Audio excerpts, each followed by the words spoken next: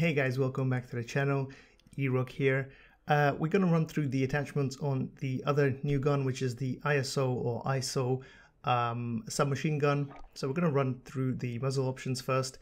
We've got the flash guard, we've got the tactical suppressor, we've got the muzzle brake, breacher device, a lightweight suppressor, compensator, and of course the monolithic suppressor.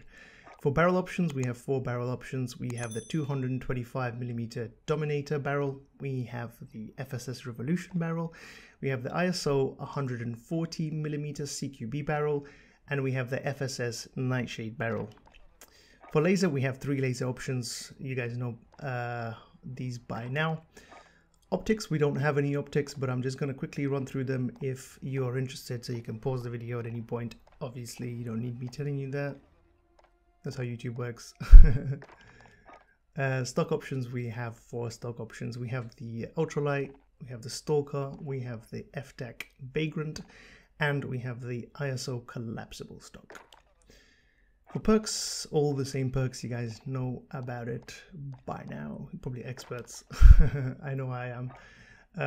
Rear grips, we have the FSS Vice ISO grip, we have the FTAC Elite ISO grip, we have the ISO TAC Form grip, and that is it. I don't know why I said it like that. Ammunition options, we have 2 ammunition options. We have the 30 round mags and we have the 50 round drum mags.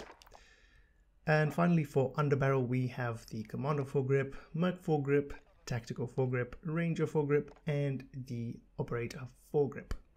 So that is all. If you like the video, obviously, please leave a like. That would really help me out, and subscribe. But also, I'm going to be streaming on Twitch soon. Building a new computer at the moment, so if you want to follow me over there, it's E-Roc YT. I'll put the link down below. I appreciate that very much. Anyway guys, I'll see you very soon. See ya.